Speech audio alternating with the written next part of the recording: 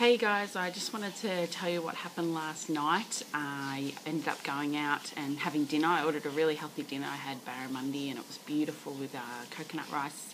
But ended up having a few drinks, which was a bit unexpected. I was planning on going into this challenge with no drinking at all.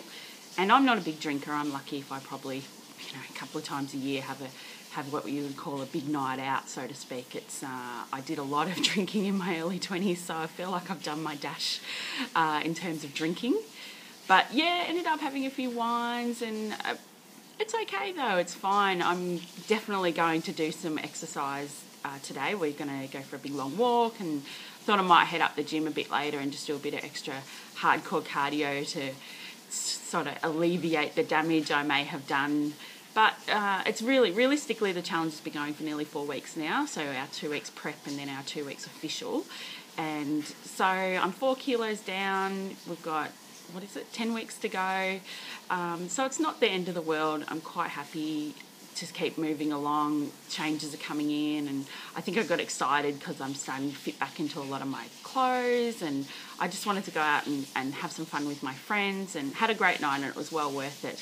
But just wanted to let you know that sometimes the best laid plans don't go to plan.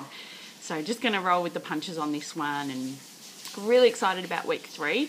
I went to a bikini showing yesterday, which you probably saw on my blog and my Instagram or wherever you follow me.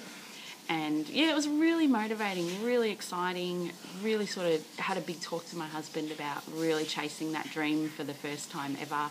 So that's certainly something to drive me. I'm even thinking about buying my stage bikini to have a goal to focus on to get into. So yeah, so that's what's happened. So first major stuff up of the 12 weeks, though realistically it's not that bad. It's only a few wines.